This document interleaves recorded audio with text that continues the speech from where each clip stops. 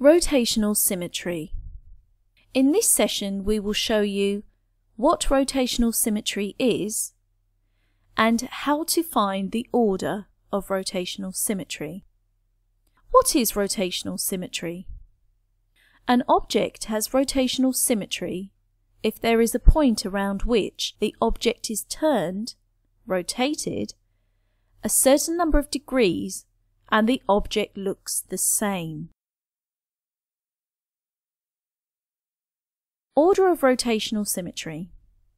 The number of times in which the object looks exactly the same when it is rotated through a full turn of 360 degrees is called the order of rotational symmetry. Order 1 implies no true rotational symmetry since a full 360 degree rotation was needed. Order 2 means that in one full rotation of 360 degrees, the object looks twice exactly the same. Examples. Number 1. Does this sign have rotational symmetry? If so, what is the order of rotational symmetry? A. If we turn this sign through 180 degrees, it will look exactly the same as the original shape. B. Look at the animation. If we turn this sign through 360 degrees, it will fall unto itself once, twice. The order of rotational symmetry is 2. Let's look at this logo from the Isle of Man. A. Does it have rotational symmetry? And B.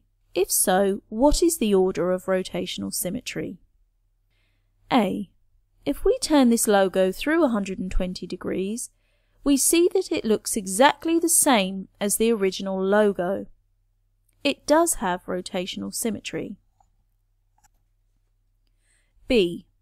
To find the order of rotational symmetry, we turn the image through a full turn of 360 degrees and count how many times it falls onto itself. Let us look at the animation to see how many times it falls onto itself. It falls into itself once, twice, and 3 times while rotating through 360 degrees. The order of rotational symmetry is 3. Number 3. Look at this image of a snowflake. What is its order of rotational symmetry? If we turn this image through 360 degrees, it falls 6 times on itself. The order of rotational symmetry is 6. For practice questions on rotational symmetry, visit us at www.11plusgenie.com.